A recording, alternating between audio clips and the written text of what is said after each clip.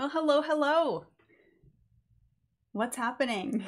I hope you had a great day. So let me click around here a little bit. Just one moment. I need that one. Okay. So glad you found your way to the sketch session tonight. So glad you decided to pull out your pencils and draw. And I hope you're ready for a really good workout because that's what I have prepared for you. The lesson we have on tap is how do we draw stuff that you don't know the first thing about? And we're going to use waves as an example because I don't draw waves very often. Very rarely do I draw them. And so I want to demonstrate how I work my way through something that I don't know anything about. And we'll struggle together if that's what we're going to do. If you're finding this recording or you're here live with us for the very first time, welcome. My name is Carolyn Peters and I'm the owner of Curious Studios, and that's where I teach classical drawing skills so artists can build a very solid foundation to explore their creative voice from. And every Thursday we hang out for an hour and we practice together. And these practice sessions, let me give you the lay of the land, how you can get the most out of them, because they're not just me producing a beautiful drawing for 1 hour and you watch. It's actually quite different. So every sketch session has a topic and we focus on a subject matter that rotates from figure, portrait, animals to inanimate things.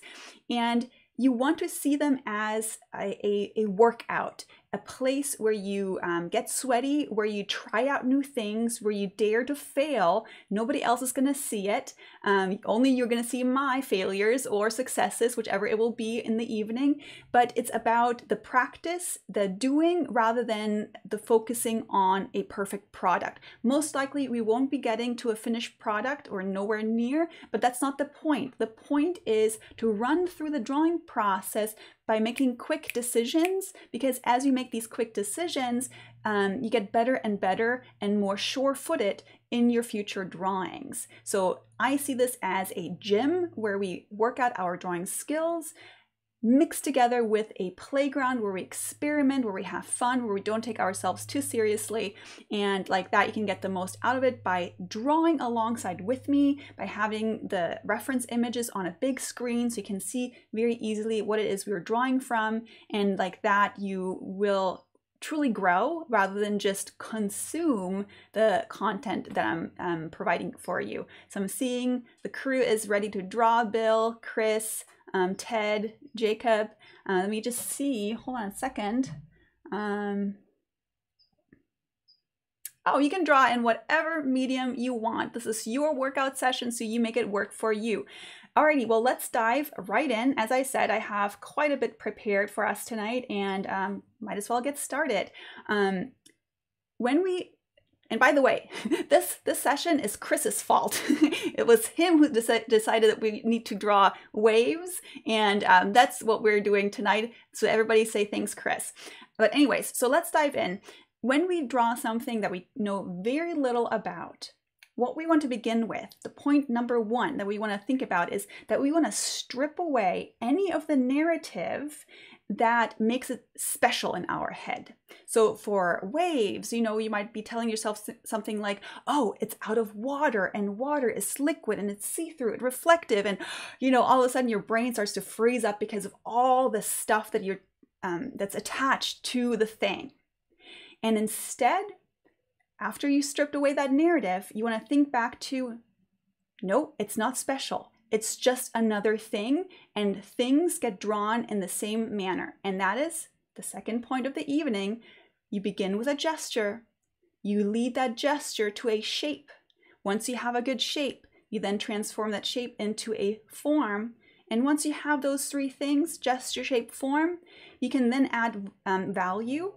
And if you have time, you can also add some texture later on. Usually we want to jump into the texture first, right? The ripples, the reflections, etc. But we're going to follow our process because we know if we have a solid process, we don't get confused, we don't get overwhelmed, we don't run off the page. So once you have that in mind, the third point that I have for you tonight is this. Especially if you've never drawn if you've never drawn that subject matter before, you want to spend some time beforehand and really think about what else is this thing like? The good news is that everything in life has something that's similar to it. So you might be freaked out by the idea of water, but if you think about the idea of sand dunes, you might be thinking, oh, I know how to draw sand dunes. Those are easy. So for me, if I think of waves, they're very similar to sand dunes. If you think about like a beautiful Sahara Desert sand dune, they're just like pyramidical forms. There's a crest running on the top. One side will be light, the other side will be shadow.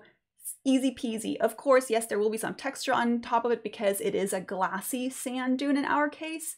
But once you have this kind of similar thing to compare it to, it doesn't seem quite as daunting. Point number 4. Once you found that kind of metaphor, it's a good idea to study a little bit about the anatomy.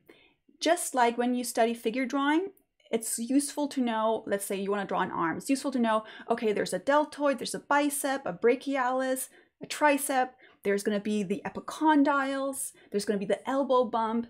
And it's not that knowing the words is going to make your drawing better, but it is by understanding the parts that make up the whole that will help you make sure that everything is accounted for in your drawing. So if in your drawing you don't have a line that represents the deltoid's edge, then you know something is missing. If you don't have a line or a shading element that points to the elbow bump, then you know that something is missing in your drawing. And likewise, the same is true for waves. So later on, when I switch the cameras to the overhead camera, I'll show you a little bit about the anatomy of a wave, and Chris can correct me as we go along if I say anything the wrong way. And again, it's not about the words, it's just about knowing, okay, now I can check my drawing. Am I representing this part? Do I have a representation for that part? And so forth. Once you've done that, once you have a metaphor for the thing, you've understood the parts, the anatomy, then you can eventually start dealing with the more special parts of the subject matter.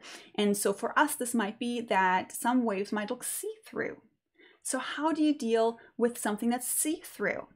Well, think about what else is see-through. Glass is see-through. And when we draw glass, we're not really all of a sudden have a special, we don't all of a sudden have a special color. Like, it's not like the glass has a color. No, the values that we see is basically what's behind the glass because the glass is see-through. So with the waves, the values that we'll be seeing in our drawing will be the values of whatever is behind it. So it's most likely going to be the sky. Yes, it'll be slightly darker because the water makes it darker than the sky itself, but you want to have these lighter see-through shapes next to the darker shapes that are in areas where the water is more dense.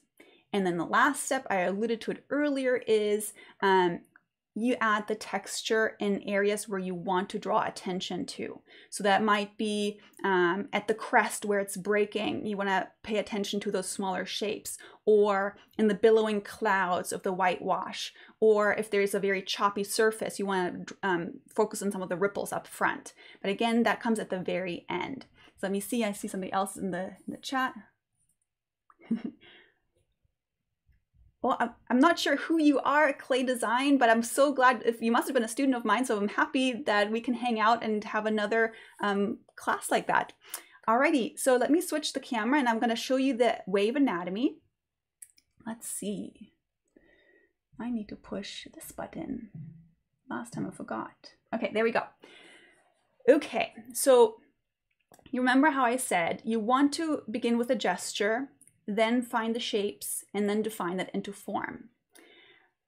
Here are the most simplified versions of waves. This is kind of a wave that's building up. Here it's starting to curl over. Here it's breaking. Notice if you are after a very dynamic drawing, you definitely want to pick the one that's breaking. This here is less dynamic. So how do you make this here? This is two-dimensional. These are just lines creating little shapes. How do you get that to become three-dimensional? You look for plane changes. So you see this red line here? You see this red line here? Those are plane changes. It's the edge where this plane stops and the front face begins. So as I said earlier, waves are kind of like sand dunes, and there will be these very clear plane changes. Another thing that's useful to think about when you draw waves is that they have facets. Only very rarely do we have these beautiful glassy waves where it's just no ripples, right? Often there's wind, it gives the waves a little bit of a choppy texture, and so you'll have more facets to it. So think about finding these kind of edges within the face or within the back here. Okay, another thing that I want to point out before we get into the waves is here. If you see the wave from the side and you want to indicate that there's a spatial layering happening, you want to emphasize overlaps. So you see how here we have this curl of the wave, and I know this is super simplified, very graphic, not really what waves look like in real life, but it's this T intersection that creates some spatial dimension, or this T intersection that creates spatial dimension. So look for overlaps. All right, last thing, here comes the wave anatomy. So here we have our wave. See how it's breaking, curling over, and here is the body of the water. So we have, as the wave is breaking, the thing that everybody knows about is the spray or the white water, the billowing clouds, right? Then right above that, where the water is not white yet, that's called the lip, where it's breaking. And if you follow that lip over to the big part of the wave, that's called the crest. So we, again, it's not so much about the right words right now, it's more about accounting for those elements. You'll have to account for the lip portion, and you'll have to notice that that's slightly different from the crest portion. Under the lip, we have the barrel of the wave, and there is up front the wall of the wave and the shoulder, but within the barrel in particular, as you get towards the wall, that's where you'll find these facets that I was talking about. So just kind of keep an eye open later on for these kind of darker shapes that imply that there's a planar shift happening. And that's pretty much it. I already mentioned the white water, the spray. So there's not much more that I wanted to point out in regard to this. If you're interested, this is just something that I came across as I was studying wave anatomy. This is how they build. They come rolling in from the back. They build, they break, and as they flow towards the shore, there might be a secondary break or just some more white water ripples, and then you have the foamy whitewash on the sand too. All right, so we have 4 images that we'll be working from, and I time every image for 15 minutes tonight, and we'll just see how far we get. And I'm dreading this because I don't draw waves very often, and that's okay, because these are practice sessions so we can get better. These are not performance sessions. That's what I'm telling myself. So here we go. I'm going to hit the timer button, and let me find my place on the page. Alrighty. So the first part is we want to find the gesture of this wave. How is this wave coming down and breaking? What type of curve is this? And where is it splashing into that white water? Lip turning into the crest. I don't want to get too big here. And then we have the barrel. And right now I'm drawing very lightly. I'm just kind of trying to sense where do I see some bigger facets. And then here, that's already kind of the end of the wave. That's kind of like just the surface of the water in front of the wave. See how it's building up here. Okay, so I thought my way through the gesture. Here I see the back of the ocean.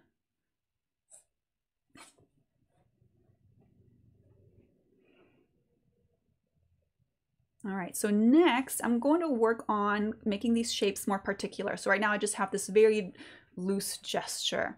So I'm gonna work on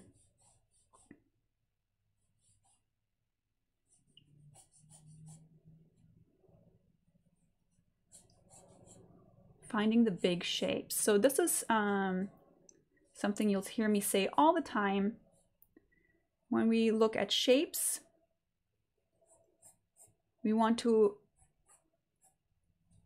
begin with the biggest shapes first. So rather than doing what's super tempting, which is jumping into these smaller ripples up front and the surfers, like all the kind of more interesting stuff, we have to be disciplined and do the non-glamorous stuff of looking at angles and wondering, ooh, what type of angle is it? So definitely not sexy whatsoever, but it makes for a much better drawing if you do run through that process. So all this spray that's kind of rushing across the edge here, I'm going to ignore that for now. I know it's interesting, I know that's dramatic, but that's not going to make my drawing clear at this point.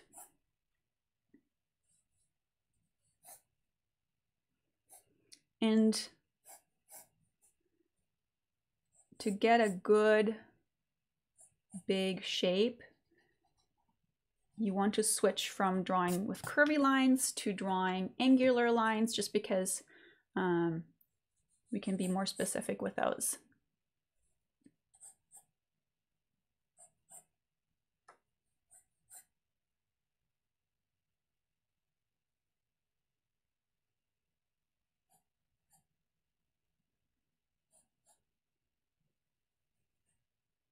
Okay, got that.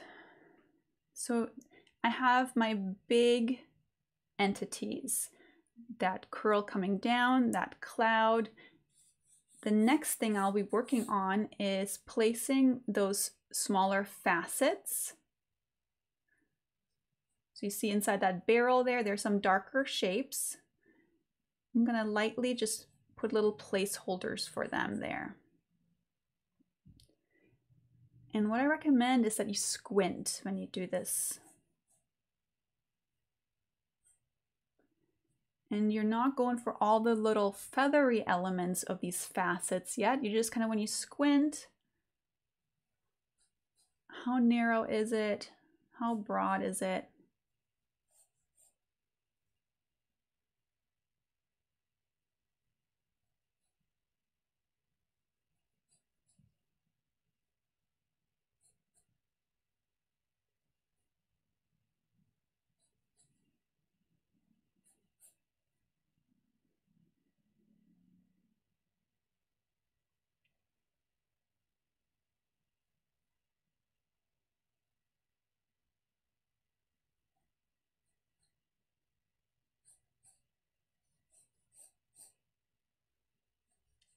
All right, so now I'm coming out of this barrel and towards the more mellow part of the wave that's still building here on the right hand side. And you can probably tell how the top is darker or more greenish.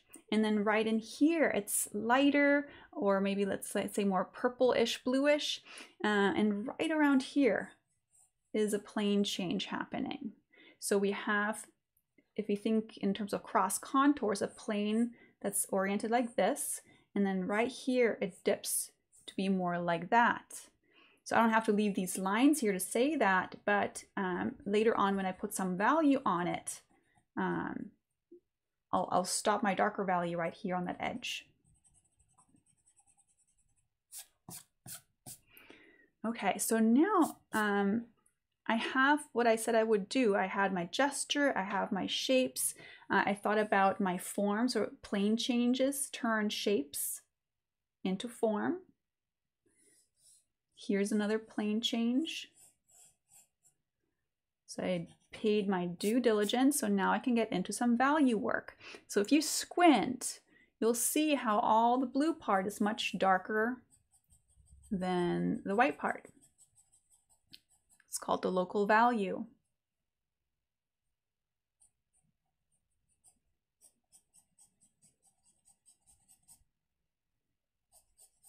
And as I'm putting down this local value, I'm not going full throttle with my marks.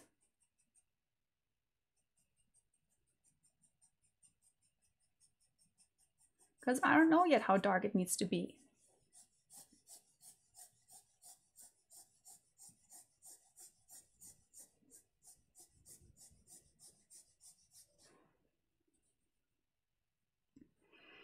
And of course, time is ticking. 15 minutes isn't a lot. We have about almost 8 minutes left. You have to make a decision what you're willing to let go of and what do you want to kind of zero in on.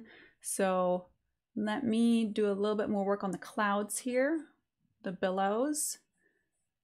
So rather than thinking about the big whitewash there as one big single thing, they're actually a couple of individual items, and those items are basically like clouds or like cotton candy puffs. So you want to identify how many are there. So I have one big one up front, then there's a smaller one behind that, then there's a very light one behind that,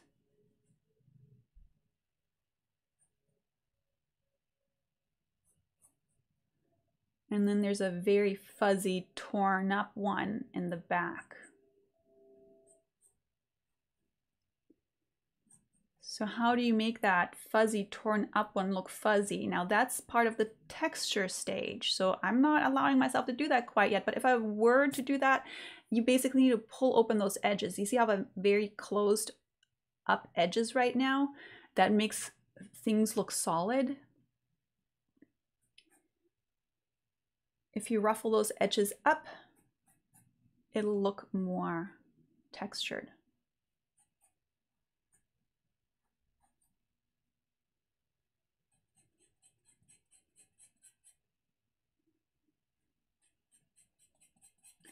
So also, because, you know, as I said, 15 minutes, we won't be able to finish this. Of course, you can always come back, hit the pause button, and keep drawing for however long you want.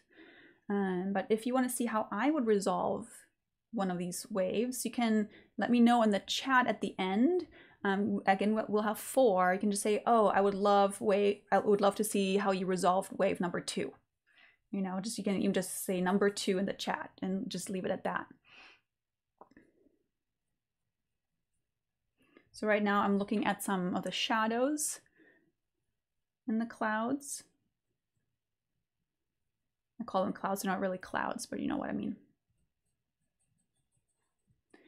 And if you compare, like if you squint your eyes and you compare how light the shadows on the whitewash are compared to any values in the blue parts of the water, those should be much lighter than the water. Then underneath the whitewash, you want to put a nice accent there because, you know, water isn't different from anything else. It still will cast a shadow. It will still trap light from getting into hard to reach places. So that's why having classical drawing skills is so useful, because it doesn't matter what it is you're drawing. If you understand the principles that are at work in a good drawing, you can draw anything. You might do so clunkily and awkwardly the first few times around until you've kind of felt it out. But it's not like you're stabbing in the dark. Is that the saying, stabbing into the dark?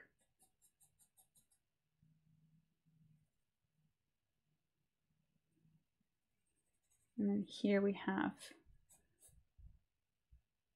the ocean behind.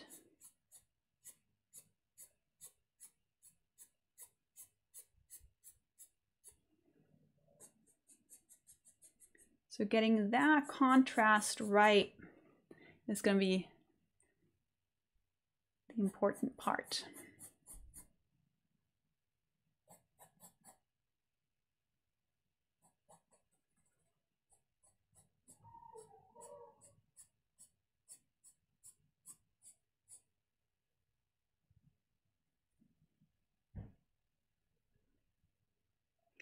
Okay, I'm kind of pulling this edge open a little bit.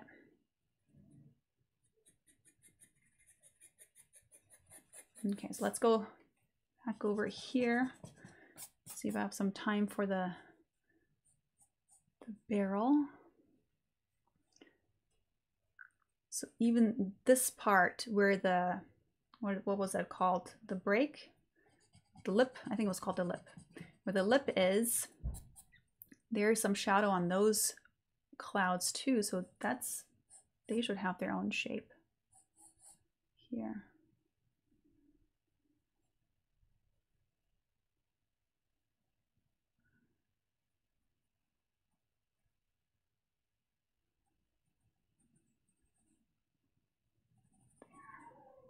You see now that darkness that I had for the blue part is much too light.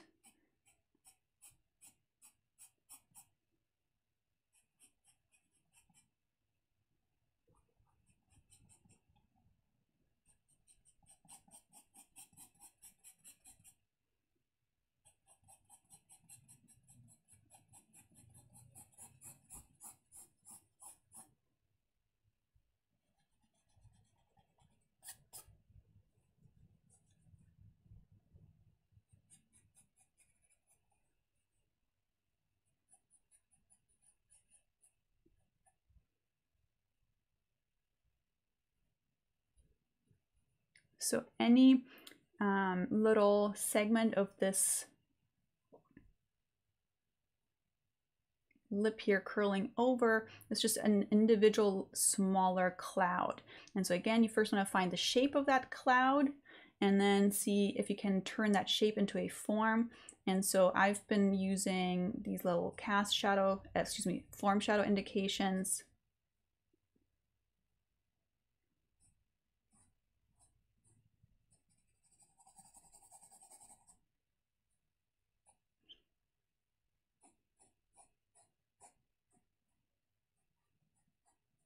Okay, so now I'm gonna start working finally into the blue part and start pulling out some of these facets.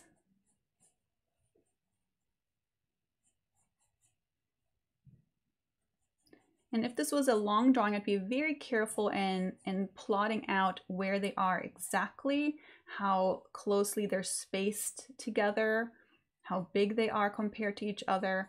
Since I only have a few minutes, I'm not being quite as careful as I otherwise would be.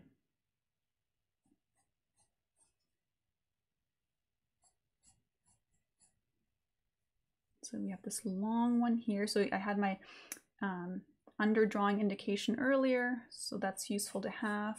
And you see how those kind of darker facets, they are kind of torn up too, like they're not perfect. Okay, here goes the first timer. But I begin with a simple shape, and then later on I would segment them into the smaller shapes that you see. All right, drawing number 1 is done. Let's get to the next one.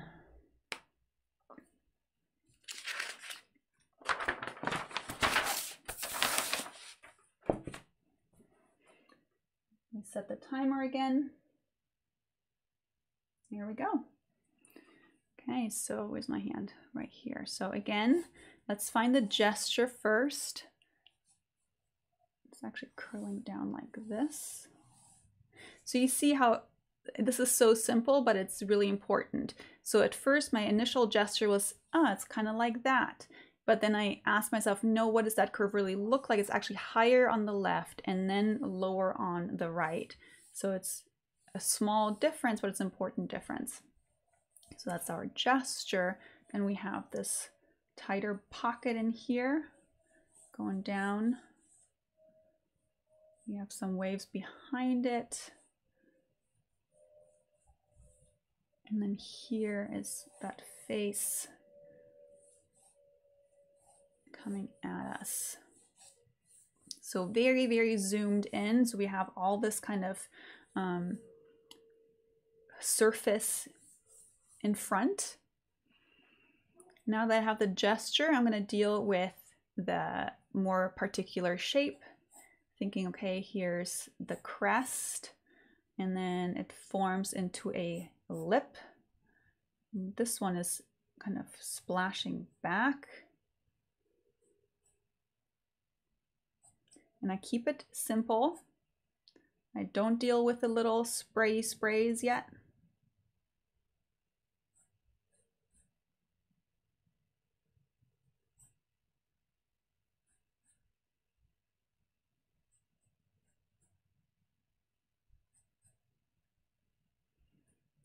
So if you have like all these water droplets creating this wild spray, stop thinking individual water droplets and start thinking, if I had to group them into a big shape, and I would use straight angles for that big shape, what would that look like? That's what you're after.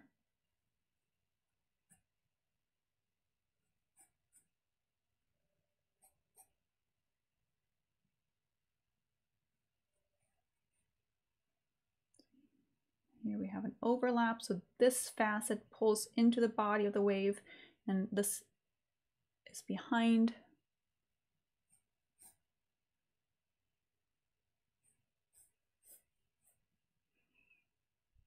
And then we have, I don't know if you remember or if you were here for the fabric lesson, it's a little bit similar because in the fabric lesson, we were always thinking about the pull. Where is the point of tension coming from? And this is very similar. So you have these points of tension from the physics.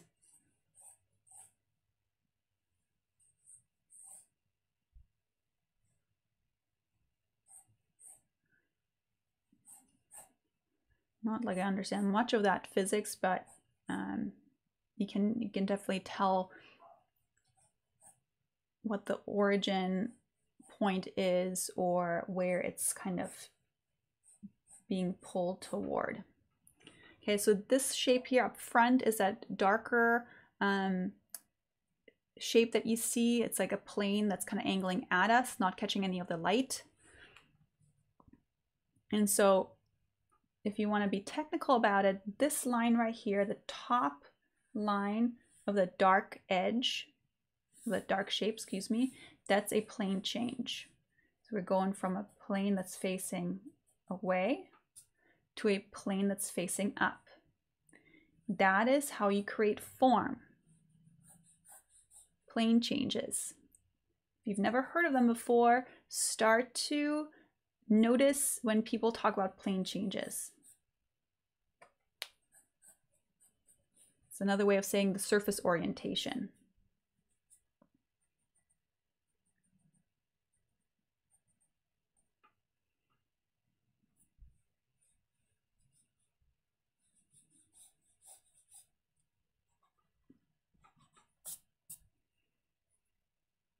So we have here kind of like a triangular facet.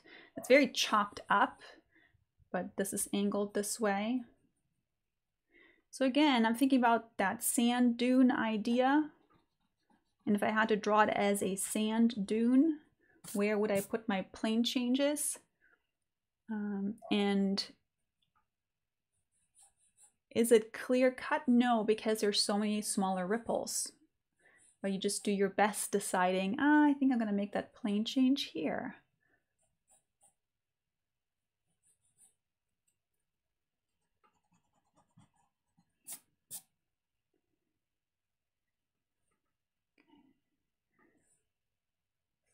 So right now I'm seeking, so I had this line right here. I'm looking, where does that belong to? So here's a triangular shape I had. It belongs to this here. Let me redraw that. So we always think that in drawing, the mark making is what counts. That's just not true. The thing that matters is that you make your marks and then you assess. And I've talked about this a lot, but I'll do it again. The assessment part is the hardest part because that's when you have to look your mistakes straight in the eye. And nobody wants to do that. It's just not fun. It feels much better to keep drawing, drawing, drawing, drawing, drawing. Okay, so I think I got my structure planned out enough. Here, let's be a bit more explicit about this plane change here. So you see this line right here at the bottom, that's where you go from that wall into that little peak that comes and starts to crest there.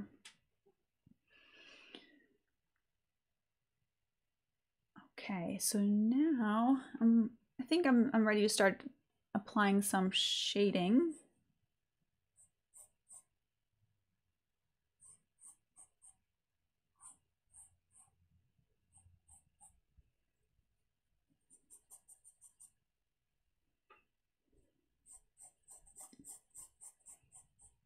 And again, not shading in the sense of making this beautifully refined. I don't have enough time for that, but shading to imply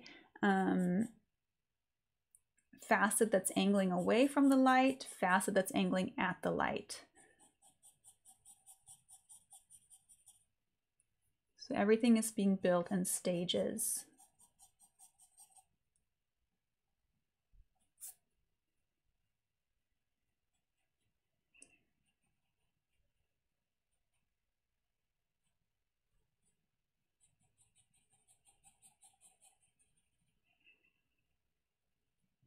And then here, because it's curling, make this a little bit different.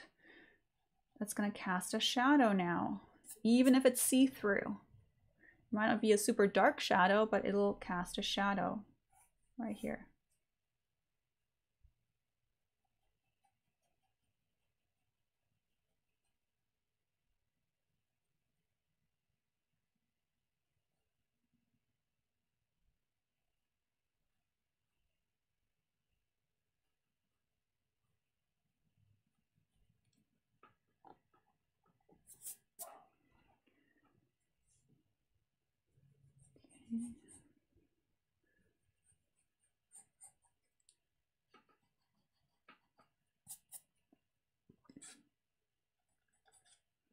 So the cleaner you get these facets, once you've done it for the whole wave, if you've done it well, it'll read. If it doesn't read, it means either your shapes are too blobby, meaning not angular structured enough, or they're not aligned well with each other, or they're just too shredded open. That might be another reason.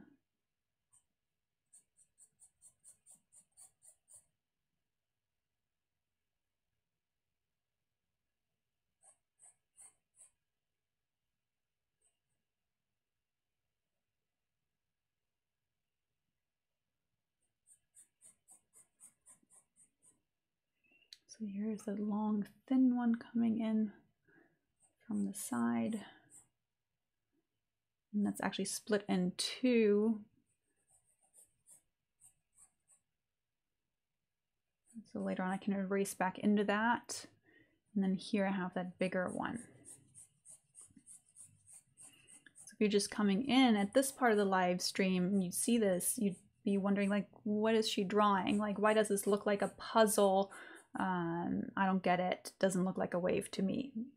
She doesn't know what she's talking about. So I am very aware that this does not look like a wave at this point. That's because I'm not finished. And so if you ever, and the reason I'm bringing it up is because I remember, and I still have it, that pull inside of us as artists of like wanting to rush it to a place, wanting to rush your drawing to a place where it reads, so you can prove that you're an artist. You know what I mean? It's like the, oh, this looks like crap. I I feel bad about it looking weird. Let me hustle really quickly to get it to a place where it looks like what I think it's supposed to look like.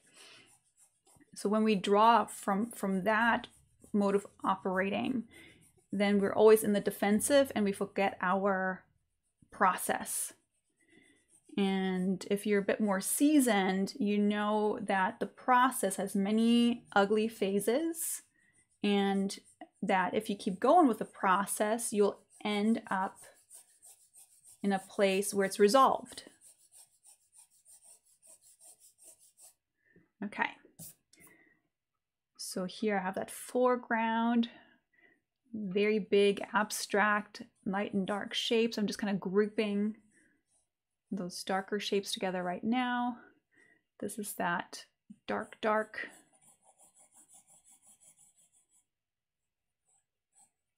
Jag. It kind of follows all the way through here.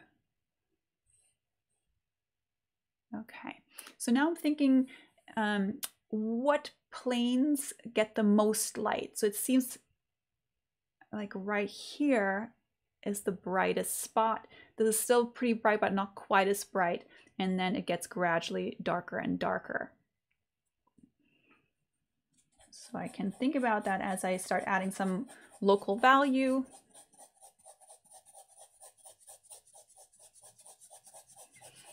And again, very few things in your drawing will be white if you're doing a tonal drawing. Only the light on the whitewash will be close to the whiteness of the page. Of course, if you're drawing in a linear manner, like if you're not using shading, then that might be different for you.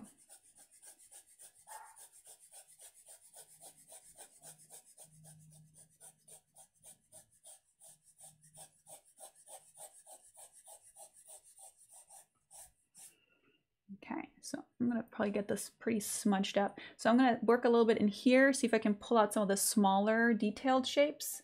So again, when we only have 15 minutes, we have to count our losses and decide what do we want to focus on, what are we willing to let go of.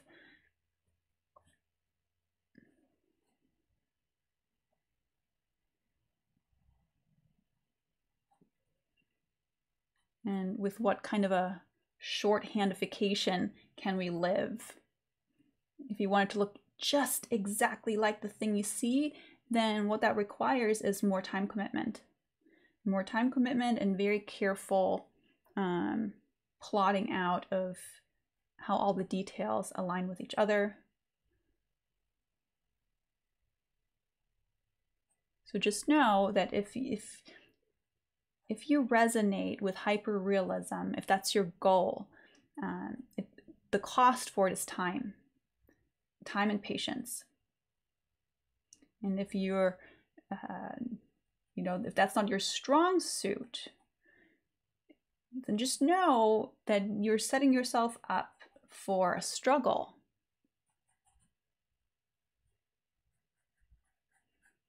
Doesn't mean you shouldn't be aiming for it, just means like you shouldn't expect it to be easy.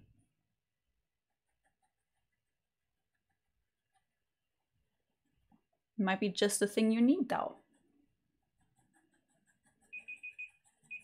Oh man, 15 minutes goes so fast. So again, none of this is resolved, none of this is finished. I have 2 more images for us to work from. At the end, you can let me know which one of these you want to see resolved.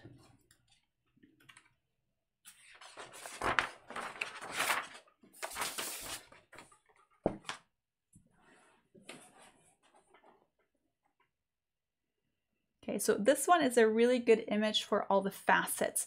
And here you can also see some textural differences. So I don't know if you can see where my mouse is. Yeah, I think you should be able to see it. So you see how here we have the bluish parts, here's the more see-through parts, but then here in that dark black part below the wave, you see all the kind of white, it's kind of like a netting. So that's kind of foam that's all stretched thin. That's texture. You want to ignore that kind of stuff in the beginning. So think of it, if this was made out of sand instead of water, how would you go about drawing that? So first, of course, let's begin with a gesture. So gesture, what does gesture mean? It means the angle. What's the angle? What's the placement? What's the overall rhythm?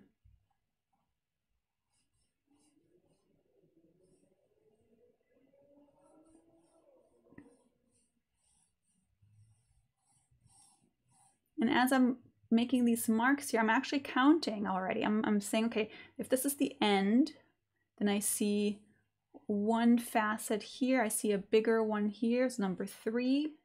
And I see another big one here, number 4. And that's going to split like a Y almost. And then I get the crest breaking into the white water. And those are clouds. And those clouds, rather than thinking about the individual little droplets, what's the overall rhythm of this thing? The overall shape of that whitewater cloud.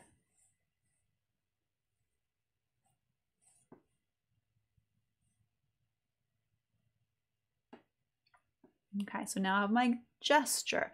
Let's make this into a better shape.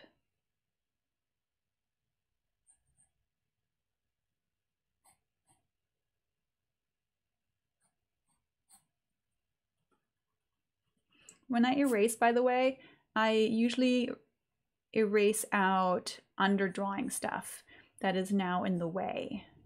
I don't erase so much because, oh, this is wrong, you know, let me redo this. I mean, of course, if I notice a mistake and it's clear to me that's a mistake, then I'll erase it. But I think often we get caught up in perfectionism and we just spend so much time erasing that we never get anywhere with our drawing. So if that's you, it's better to just lay down what you got, take it as far as you can, do so confidently, do so by using your drawing tools, like your measuring tools, your comparisons, and know that the more you draw like this, the better your lines will become that you put down. If you constantly spend your time erasing, you never get to make those decisions. You never get to put those lines down.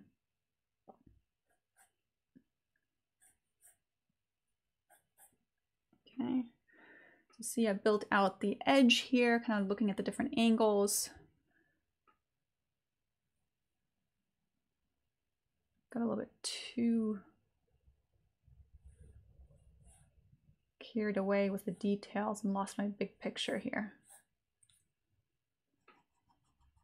So here's a longer stretch, and then this is a short up and over. Okay, maybe better. Okay, let me keep working on the form now. So after shape comes form. Thinking about where does the surface orientation change?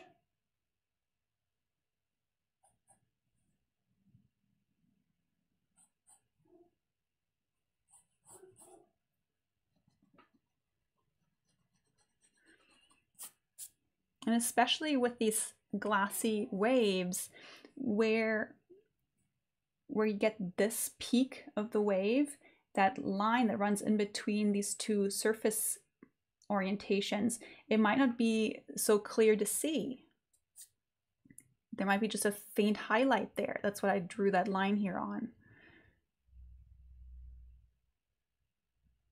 So true drawing that's based on classical skills, not just on copying, is based on a lot of visual thinking, a lot of visual imagining. If this was made out of concrete, if this was made out of sand, where would I see the edge of the plane change.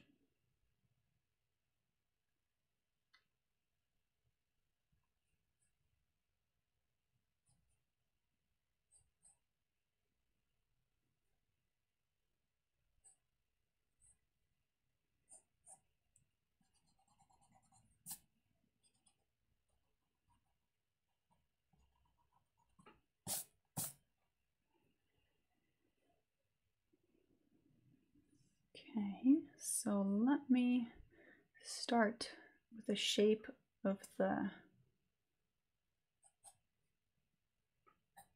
breaking lip here.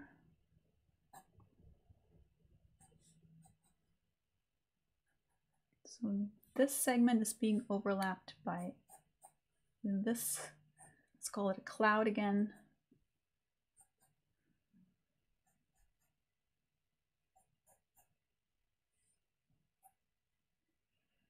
And then that's being overlapped by this bigger one right here.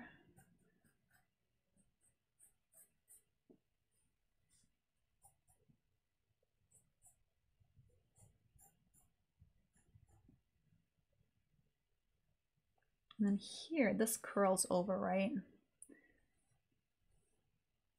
Sometimes it's good to draw these kind of cross contour lines in, just to remind you of what is happening form-wise. You may not draw it like that later on, but like if you apply some shading, you might kind of follow that cross contour movement. And then it's kind of sprayed across with the droplets. But again, if you wanted to draw those droplets, that would cost you a couple of hours because it's a bunch of little droplets. Unless you have a very smudgy charcoal and you can work an effect that looks like that. Okay, so let me think. Let's put in some values.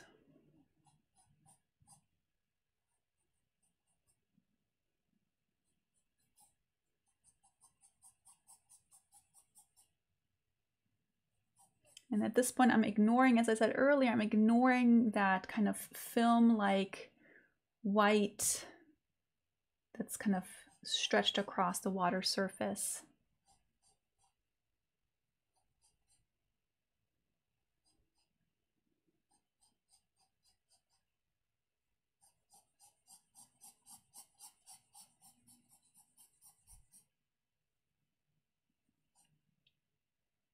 And if that's something that you're interested in, you wanted to put it in, you can always erase that back into your local value.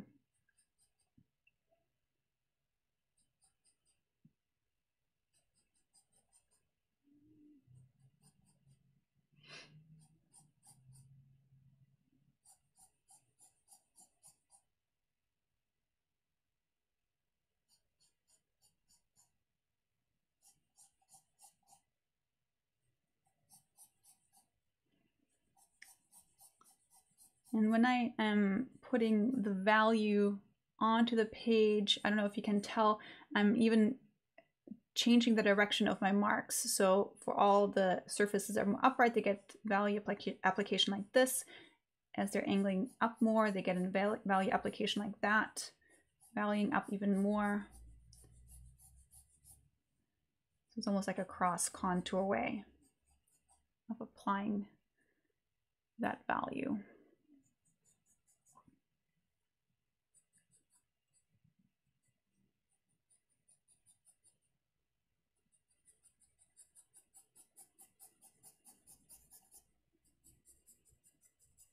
Okay, so now as we get closer towards the front here and closer this way, things get darker.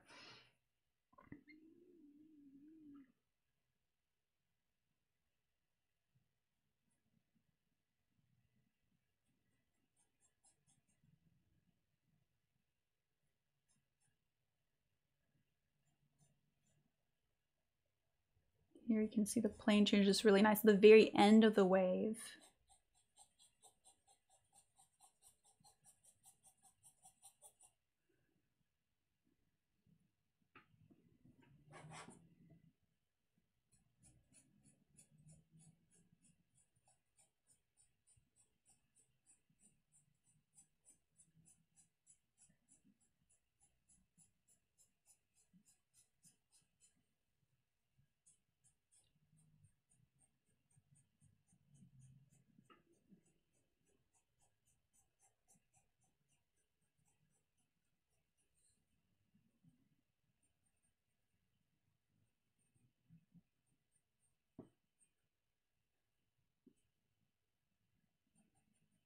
Again, in terms of value, rule of thumb is anything that is whitewash, whitewater, even the shadow part on those areas should be lighter than any of the blue parts of the water.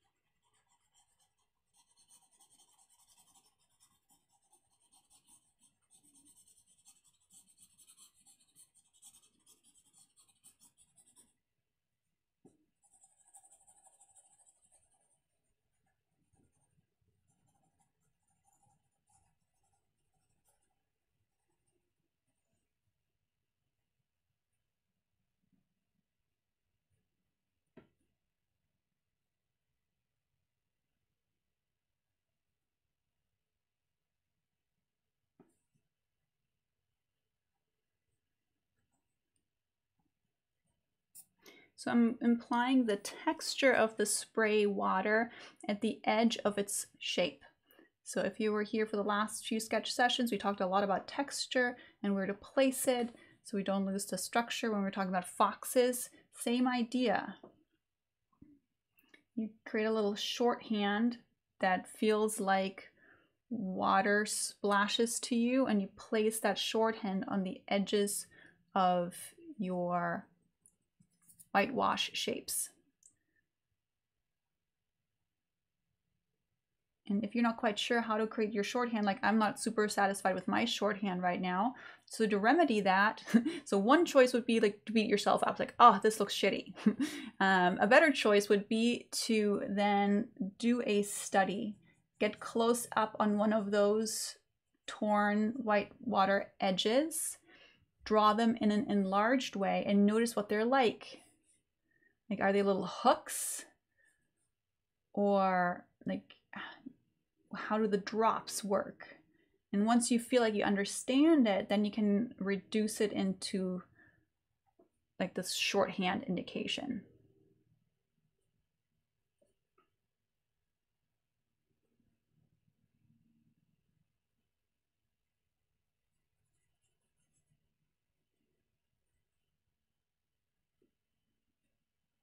So again, texture, always place it at the edges, whether it's the edge of a shape or the like a plane change edge or a shadow edge.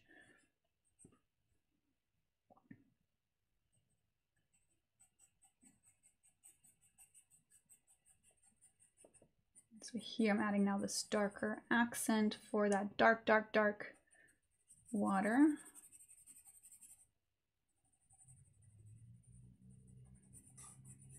And you see, like right in here, we have a reflection.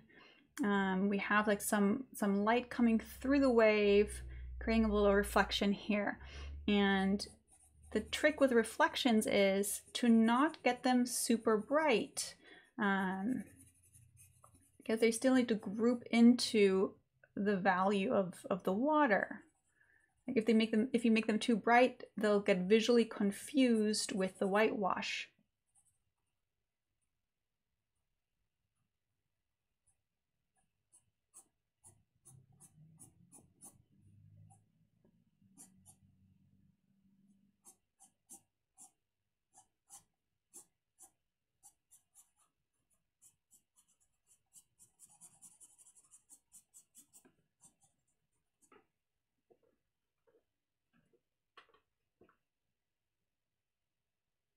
Okay, so I don't know, my timer crapped out on me.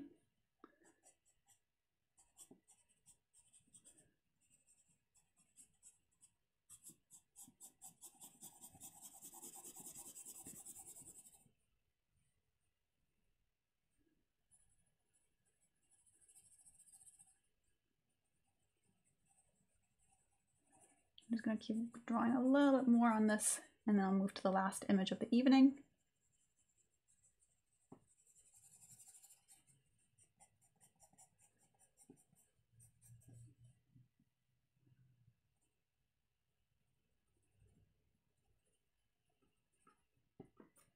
Okay. All right, so let me switch to the last image, which is very different. So this one is much more close up, and we'll get a great opportunity to study some of these smaller facets and plane changes. Have I said that word enough today? Let's see. Give me just a second. I need to click around here.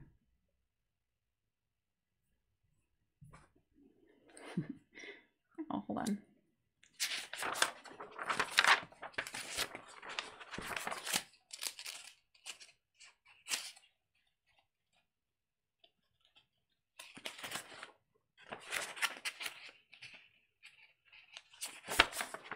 Okay, let's try this page.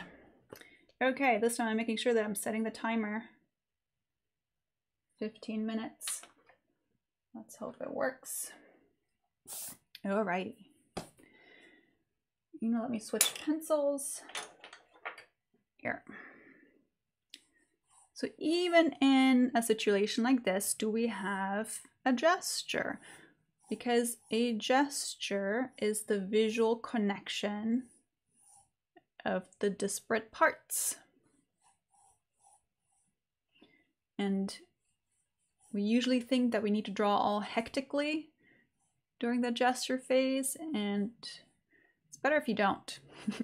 It's better to just draw deliberately, rhythmically. Again, because your goal is to connect the parts, and you can't do that all hectically. You gotta like zoom out and see, where does this reach out to?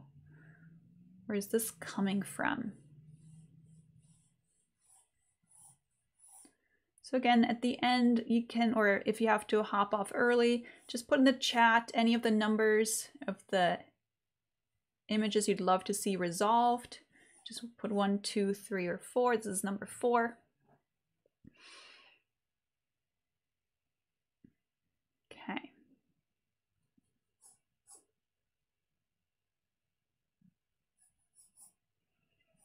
Now that I have my gesture, I work on the shapes.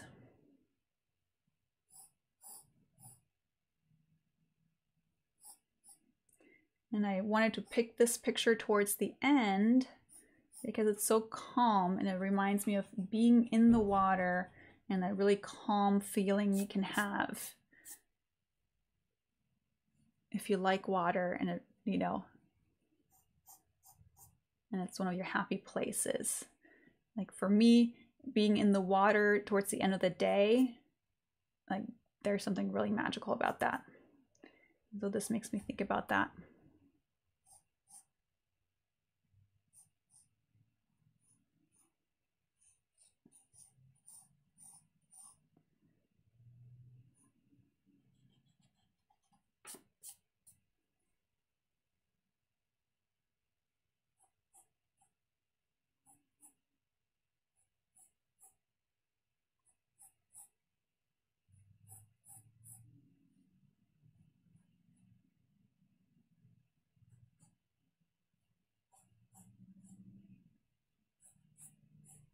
So at this part of the drawing, I'm kind of simultaneously working on better shapes and starting to build some form.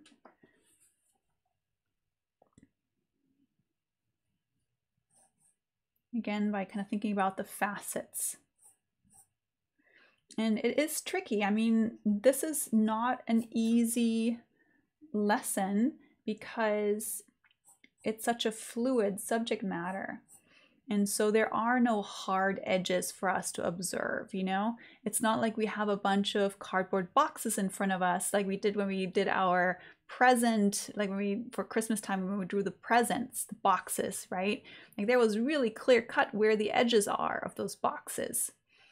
But here, these are all like rounded and they're being kind of rippled. And so, you know, we do our best. We do our best, and sometimes it works out and we get to celebrate, and other times it just, you know, doesn't come together. But just because it doesn't come together every single time doesn't mean you're not a real artist. It doesn't mean you're not a good artist. It just means that that drawing didn't work out. And rather than spending time in the sucked part of the brain, switch over and think, okay, well, let me see if I can figure out why it didn't work out. Does it have to do with my shapes? Does it have to do with my values? Does it have to do with how I put the values on the paper?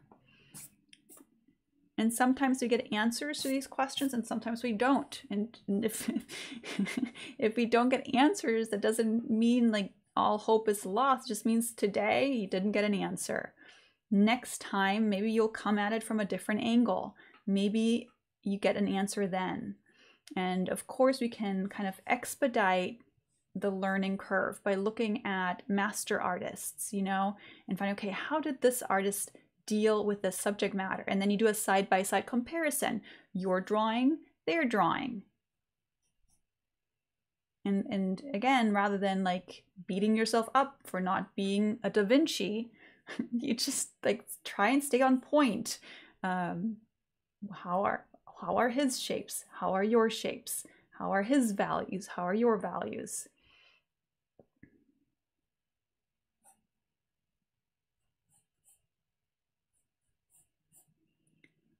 So I'm just having a really good time kind of following these very abstract patterns.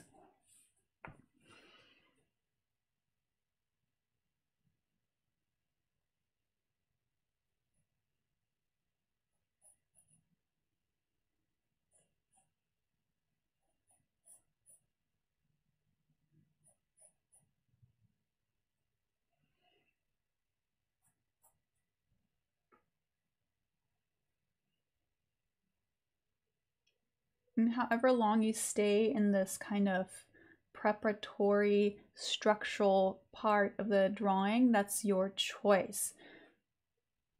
If you want to get to a resolution, you pick an area and you start to get more detailed in that area. But again, with just 15 minutes, it might be just one tiny little corner.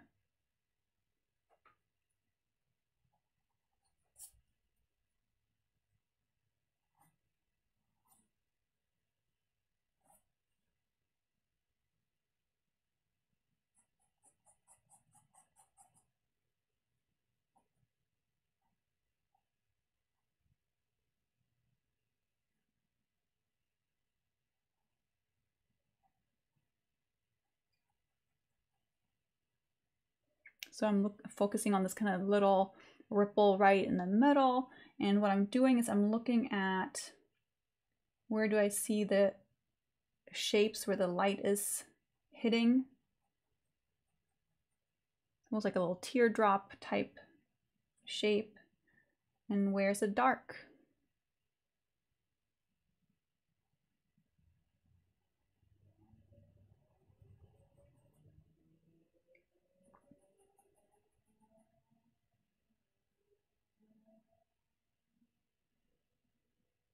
And again, so I have my reference kind of in front of me on a bigger screen. But since this is a very small detail, what I kind of want to do is just like stick my nose really close to it so I can really see what kind of shape this is.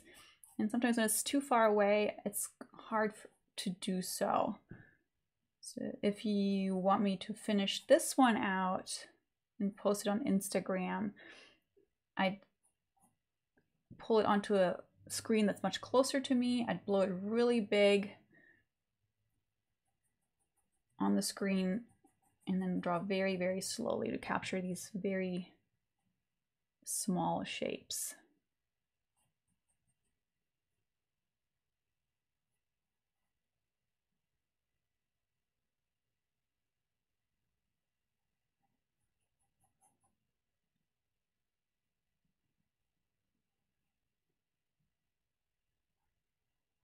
So right now, because I am further away, I'm just kind of trying to get a sense of what these shapes are like, kind of mimic them a little bit, but they're not 100% those shapes.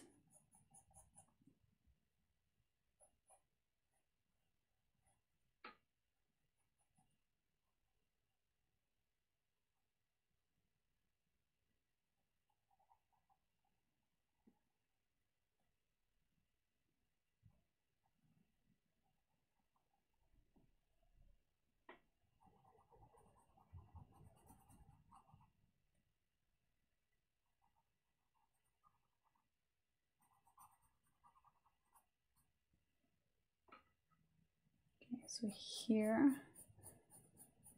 that's a facet that's angling this way, not getting so much light.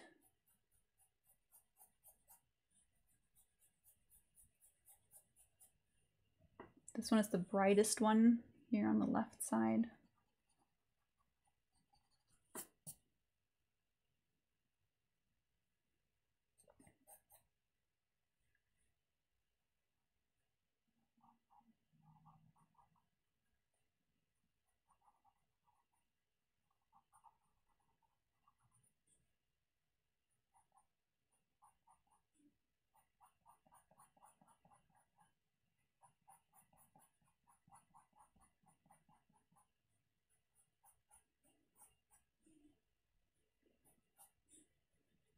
But the structure of a wave is pretty much the same whether you're dealing with a tiny little ripple or a big one.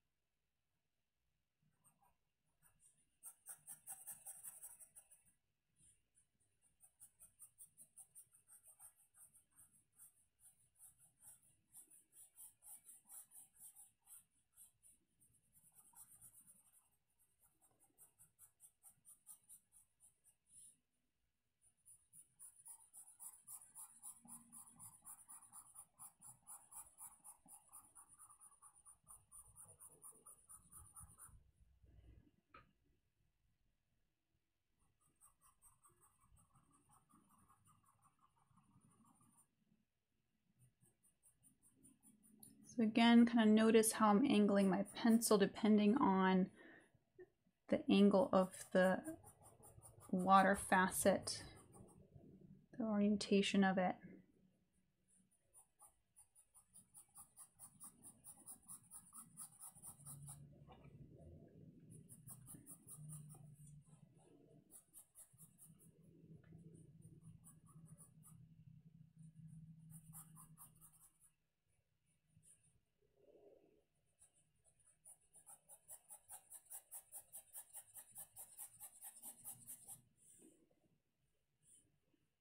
So it kind of scoops down like this, then this gets quite a bit of light, and then it scoops down that way again. So another way to think about it is like, what's the topography of it? Like if you had to walk over this, how would that work out? 1 minute left.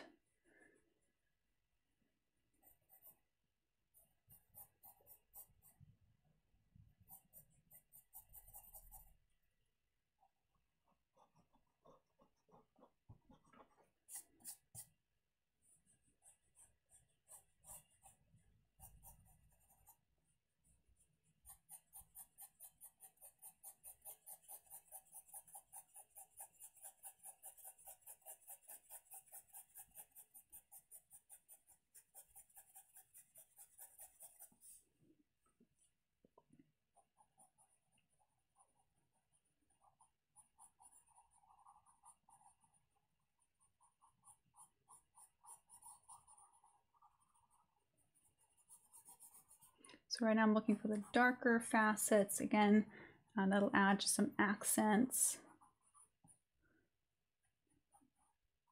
I'm trying to make them the accents look kind of characteristic. these kind of stretched, thin, watery shapes. I'm not being 100% accurate because, again, the time restraints.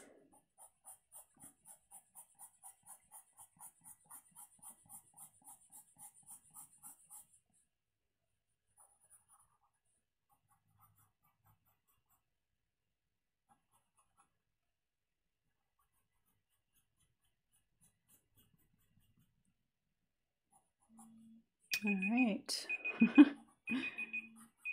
me turn this off.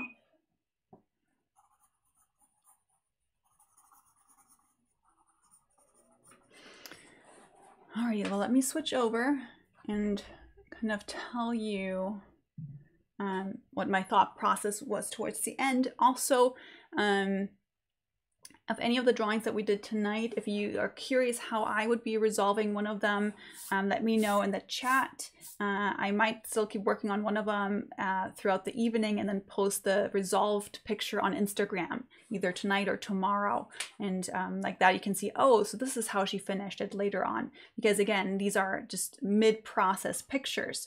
So thanks for the challenge, Chris. This was really, really good. It was really useful for me. I hope it was useful for you guys too. It wasn't easy, but it is to me surprising that something so fluid and different from what we usually draw can still be navigated by applying the regular steps. Like it doesn't need to be treated any differently. Sure, later, if you want to imply the textures a little bit better, there might be certain charcoal techniques where you kind of erase stuff or that get that look that you want.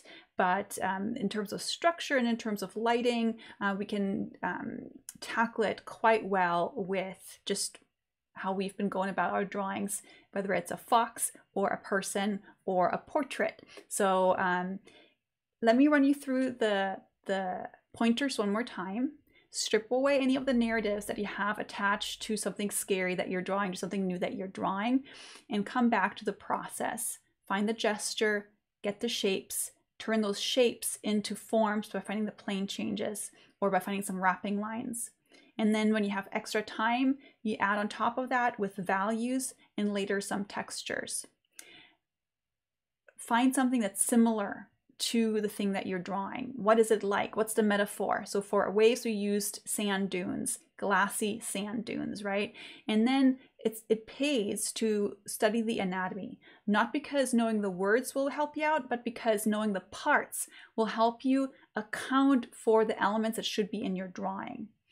Once you have that, you can start implying see-through effects or reflective effects by placing light shapes next to dark shapes. And you want to make sure that those dark shapes are, like when you kind of squint and zoom out, that they feel like they belong to the same group, that they don't start to compete with the light shapes of the white water. Yeah, because anything that is the actual water is going to be darker than any of the kind of foamy parts, the more cloudy parts.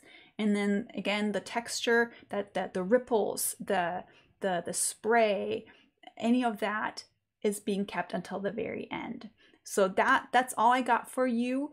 I hope this was useful. I hope you sweated as profusely as I did. And if you want to share any of your drawings, I'd love to give you a virtual high five over on Instagram. Tag me at Kira Studios. I know you worked hard, and I want to kind of tell you that you did a good job. Even if the drawings didn't turn out great, I want to acknowledge your hard work. If you like this and you want to catch more of these and you're not yet on my insiders email list, get on the insiders email list. In the video below are several links that will send you that way. You can opt into the email list through a workbook that will improve your drawings with 3 simple questions, or you can opt in by getting a pen and ink tool guide, or you can opt in for my 4-day free figure drawing lowdown course where you're gonna get the lay of the land, what figure drawing is all about and why it's so important, how to go about it the right way, etc. So I'd love to have you on my insiders list and tell you fun stories over there and keep you motivated to draw more and just, you know, keep up your creativity. Alrighty, next week we'll be back to figure drawing, and I'm not quite sure yet what the focus will be, but you'll find out if you're on the insiders list or over on Instagram eventually too. Alrighty, have a good evening and I'll see you next time. Take care.